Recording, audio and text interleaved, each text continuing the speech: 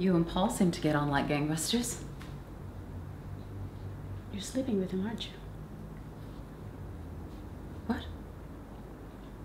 Just be honest with me, okay? Don't make me feel crazier than I feel right now.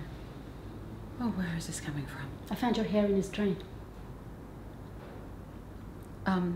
I was working and I got dirty, so I took a shower. Yeah? You take a nap too?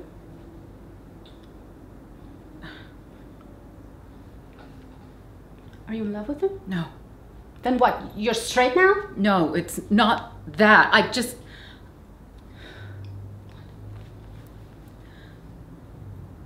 I felt so cut off from you lately.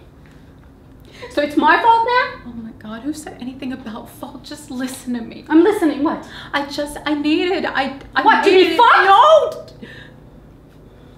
To be appreciated. So it's something that I don't do to you, right?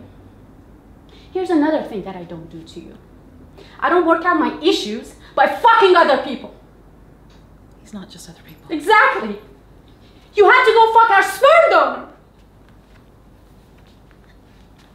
You couldn't have picked a more painful way. Where are you going? I need water, my mouth is dry.